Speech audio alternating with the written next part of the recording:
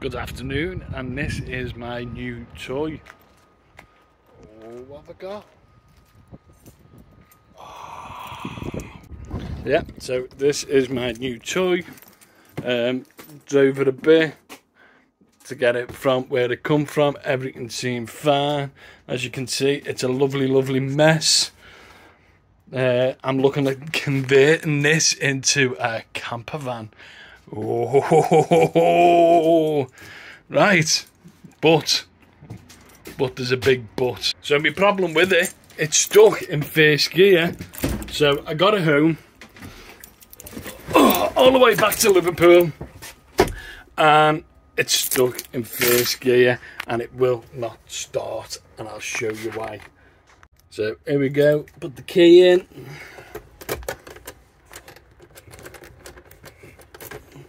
We can get it in, can't get it in the hole.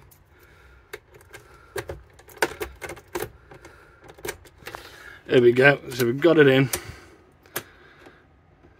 Oh, I know what I've done, I unhooked the battery, give me one. So here we go, it's stuck in first gear. Even though it says neutral, when I bought it, I did actually leave it in automatic when I switched it off, but it's definitely in neutral now.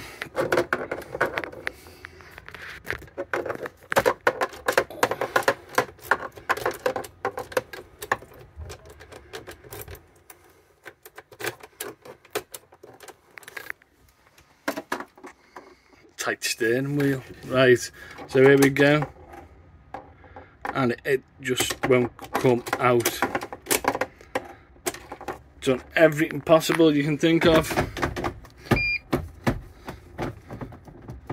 Right, there we go. It just won't come out. Like I said, this is a 2004. Right, here we go. Let's go back in the warm car. Yeah, so it's a 2004 model Sprinter, Mercedes Sprinter. I think it's very much similar to one of the American car manufacturers. Use the exact same thing. But anyway, there was a suggestion that someone made to me. I did try that. It was to get under the car. Passenger side of the gearbox is like a little device. They said to me, knock it. Give it a couple of taps and it should release it, but it hasn't. Right, has anyone out there got any information on this? Has anyone had this problem before in the past? Let's see if we can get this fixed. I want it to be a camper. Just look at it, that can be a sexy camper.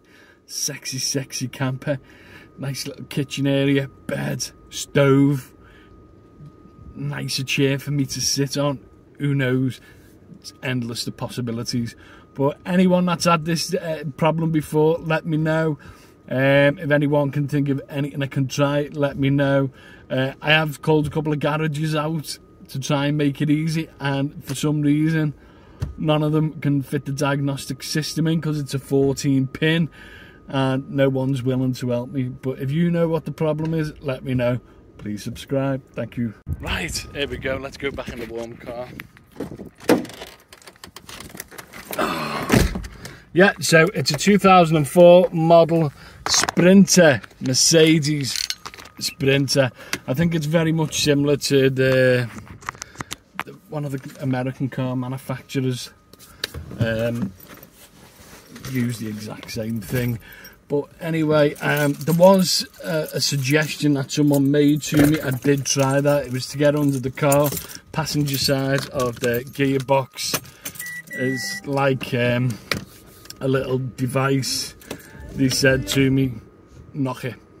Give it a couple of taps and it should release it, but it hasn't. Right, has anyone out there got any information on this? Has anyone had this problem before in the past? Let's see if we can get this fixed. I want it to be a camper. Just look at it, that can be a sexy camper. Sexy camper. Nice little kitchen area, bed, stove. Nicer chair for me to sit on. Who knows? It's endless the possibilities. But anyone that's had this problem before, let me know. If anyone can think of anything I can try, let me know.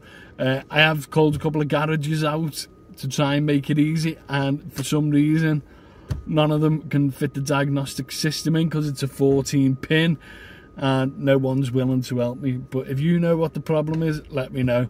Please subscribe. Thank you.